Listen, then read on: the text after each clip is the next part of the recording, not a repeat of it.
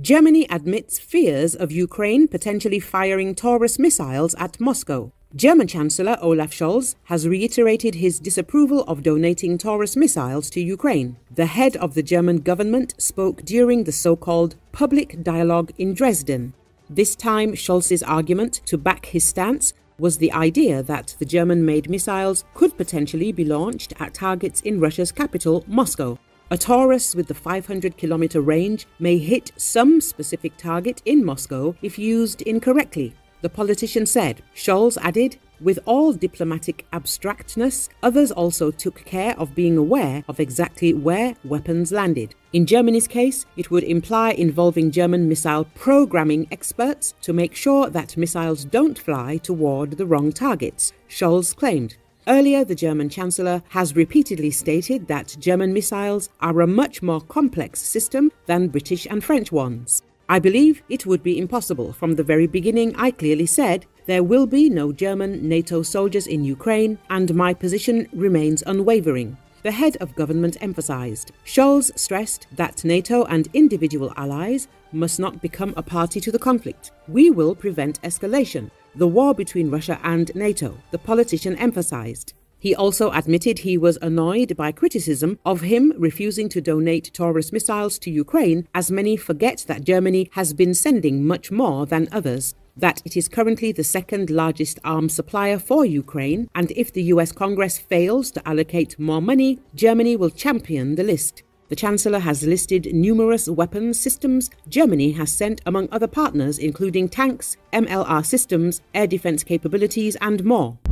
Production of zinc coffins increased dramatically in Russia. They are sent to Ukraine for soldiers. An increase in the production of zinc coffins for Russian soldiers killed in Ukraine has suddenly become a cause for pride in Russia, Ukrainian journalist Yuri Butasov wrote on Telegram. He shared a screenshot of the Tambov Metal Service Plant Management's post on the Russian online social media and social networking service VKontakte. Friends, we have great news, the post read. Metal Service is expanding its product range and is now proud to present zinc coffins. Zinc coffins are not just a product, they are a symbol of care and respect for those who served and sacrificed their lives for our country. Earlier, a new dress by Spanish designer Balenciaga was causing a stir on social media thanks to its uncanny resemblance to a sleek black plastic bag used to transport dead Russian soldiers. Balenciaga shared a photo of this unique outfit on their Instagram on December the 16th with a price tag of around $6,500. The BBC, Russian service and news outlet Mediazona have confirmed the identity of around 45,000 Russian soldiers who died in Ukraine since the invasion began in February 2022. The issue of military casualties is extremely sensitive in both countries.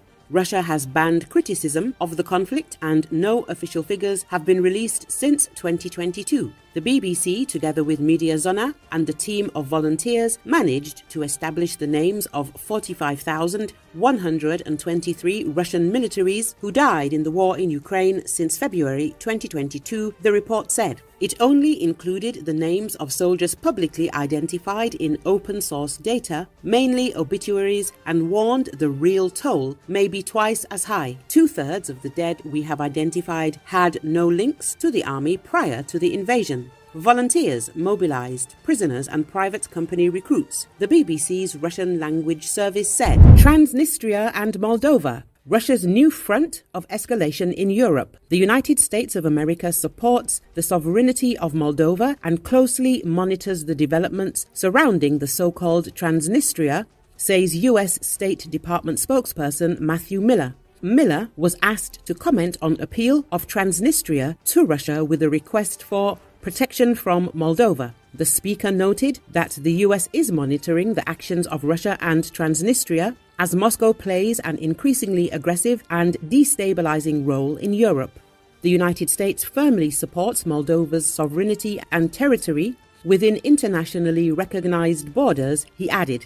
Earlier, the media reported that the deputies of Transnistria were to ask the Russian President Vladimir Putin to join the Russian Federation at the Congress.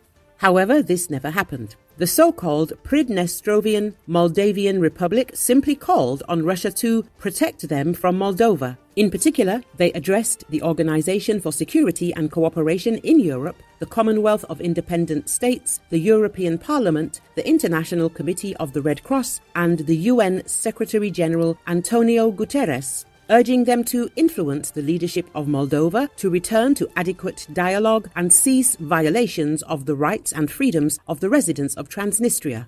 Andriy Yusov, a representative of the Defense Intelligence of Ukraine, said in a comment to RBC Ukraine that such a result is a failure for Russia. The representative of the military intelligence notes that the active disinformation campaign regarding Transnistria's plans to ask Vladimir Putin for accession to the Russian Federation indicates that an interested party was involved. When we talk about Moldova and Ukraine, it is clear who this party is.